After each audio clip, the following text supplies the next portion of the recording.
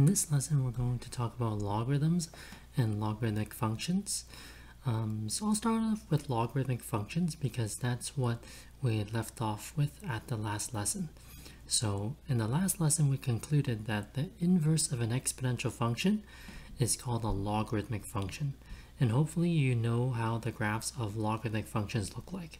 And if you ever have trouble graphing a logarithmic function, just graph the exponential function and reflect it along the y equals x line, because the two functions are inverses of one another. So you should have something that looks like this. If you take the inverse of an exponential function is x equals half to the power of y, or something like x equals 2 to the y. So the first one that I said is the inverse of an exponential decay function, and this one is the inverse of an exponential growth function, but nonetheless they are both logarithmic functions. Now if you take a look at these two equations, it's a little strange. I mean, there's nothing wrong with it, but there's something strange about it because these equations don't look like the equations that we've worked with in grade 9, 10, and 11. So the big difference about these two equations is that y is not expressed in terms of x. It's x in terms of y. And we usually express y in terms of x. We really don't want to change that.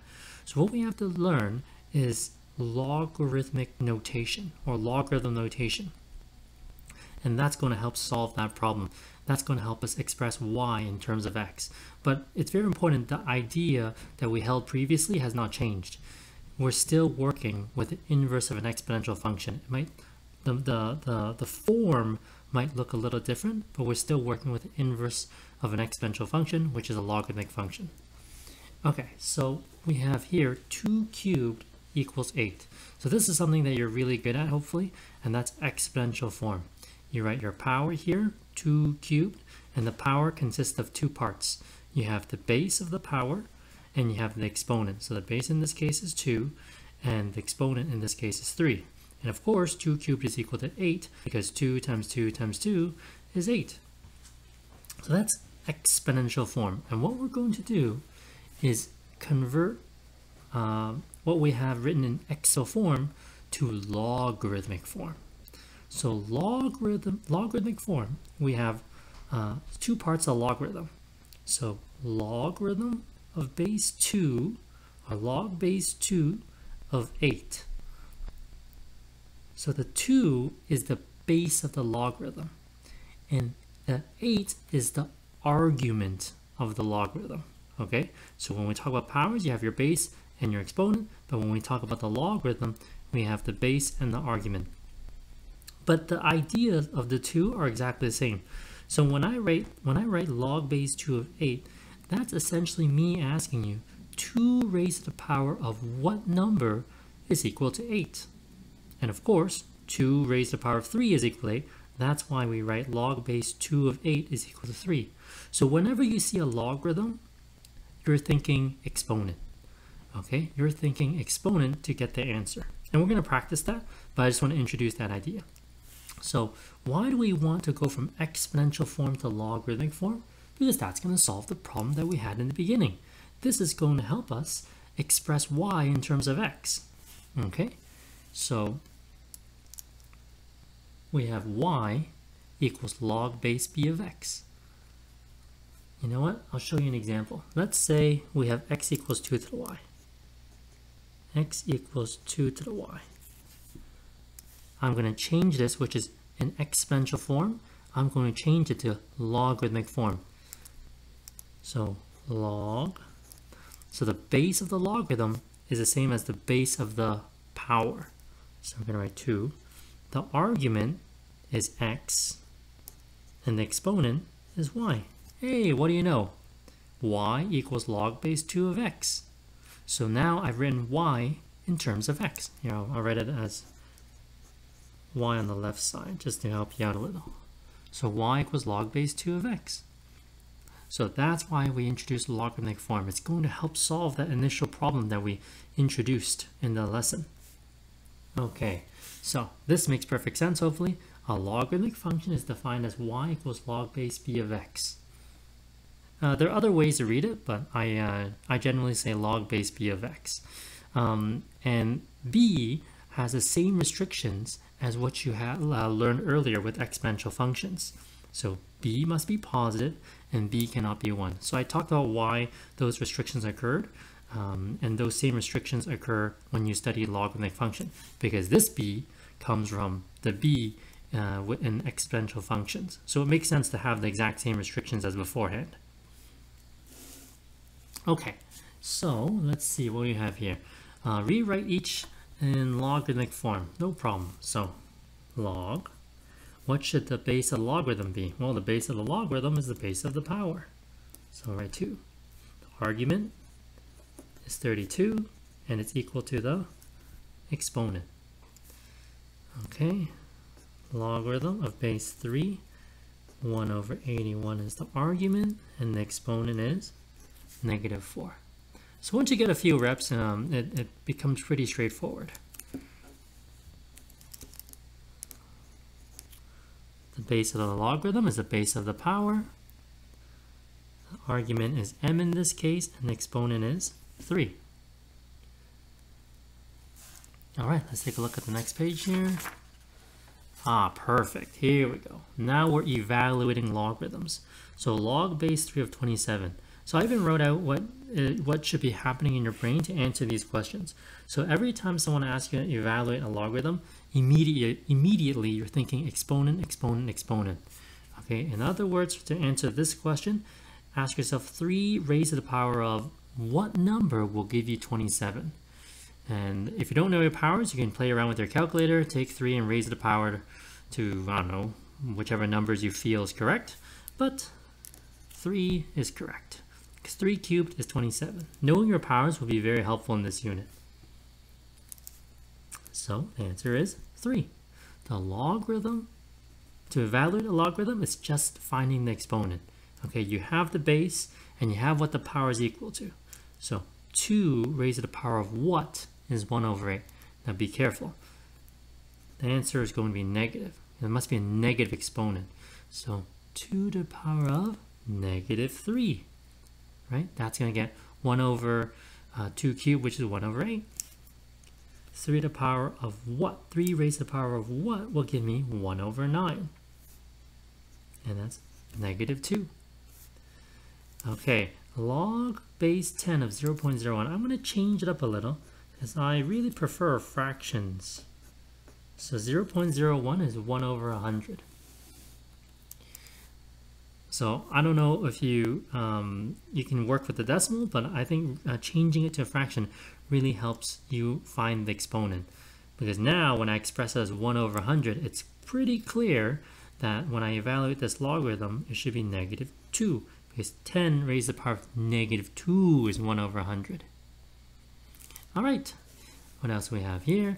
Rewrite each equation in exponential form. So right now we have logarithmic form. We're going to change it into exponential form. So the base of the power is 4, and the exponent is 3. And of course, 4 cubed is 64.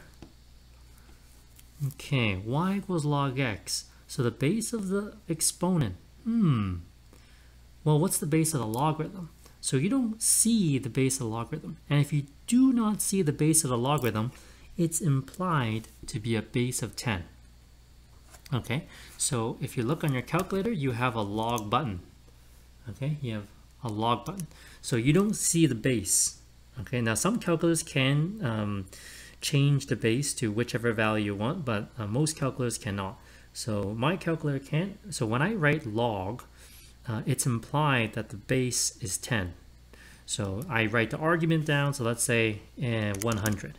Okay, log base 10 of 100. So 10 raised to the power of what number will give me 100? So hopefully you know that the answer is 2, because 10 squared is 100. So there we go. So this log button, it only works if you have a base of 10.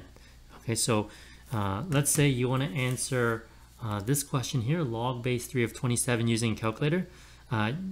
There are ways to do it, but you can't just say log 27. Okay, you will not get 3 because this is a base of 10. This log is a base of 10, and you want a base of 3. So we'll overcome this problem later on in the unit, but just be careful. Most calculus can only work with a base of 10 and this other special number, which you'll learn in calculus, ln, but that has a very special base. Okay, so we have a base of 10 here. If you don't see it, it's a base of 10. So 10 to the power of y is equal to x. And logarithms with a base of 10 are called common logarithms. That's just the name that we've given them. Okay, so yep, if it's base of 10, we don't need to write the base. Explain why log base 2 of -4 cannot be evaluated. So there are a lot of different explanations you could take. You can think about the logarithmic function and the domain of that function, but I'm just going to try to keep it simple by saying, let's say x is equal to log base 2 of -4. Okay, so let's see how this will look if we write it in exponential form. So the base of the power will be 2, the exponent is x, and it's equal to -4. So 2 to the power of x is equal to -4. Wait a minute. 2 to the x is greater than 0. Okay, 2 to the x is greater than 0. You take 2 and raise the power of anything you want, and you're going to get a value greater than 0. And if you have trouble accepting that, you can think about the exponential function graph, the exponential growth graph. All the values will be greater than 0. So since that is the case, therefore, log base 2 of -4 cannot be evaluated.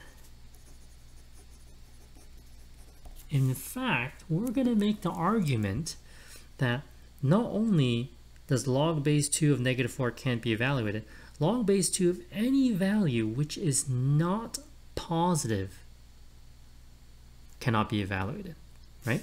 Because we said 2 to the x must be greater than 0. Okay, so if that's the case, if I even wrote log base 2 of 0, that's going to be undefined. Okay, I'll show you. So I can do log base 10 of 0, which will still be undefined. See, math error. Log base 10 of -1, undefined. So you can try 0, any negative value, you're going to get undefined every single time. Okay. And yeah, writing in exponential form really helps with that idea of why it's undefined. Because when you have 2 to the x, it must be a positive value. Okay, it's going to generate all sorts of positive values, but never 0 or negative. All right, so last one here. D of t equals 93 log t plus 65. That's a distance in kilometers in t seconds. So if we travel 798 kilometers, how long does it take? Okay, so let d of t equals 798.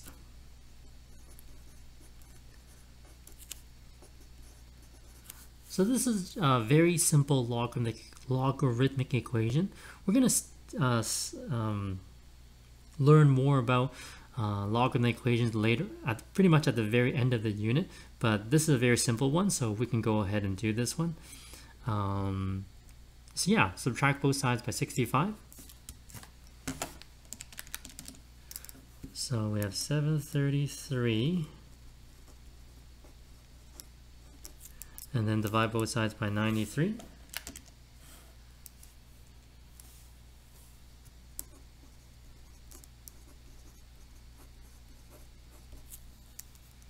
And then I'm going to express, because right now I really want to solve for t, and I can unlock and solve for t by rewriting this, this is in logarithmic form.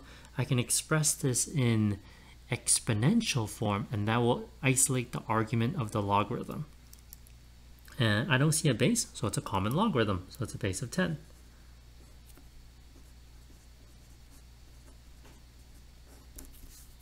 There you go. You can punch this in your calculator or leave an exact value. It says estimate, so I'm going to round it off to, let's say 2 decimal places.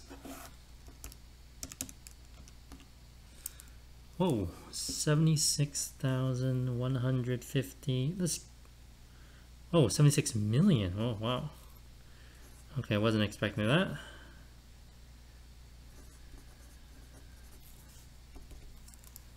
It takes about 76,158,859 seconds to travel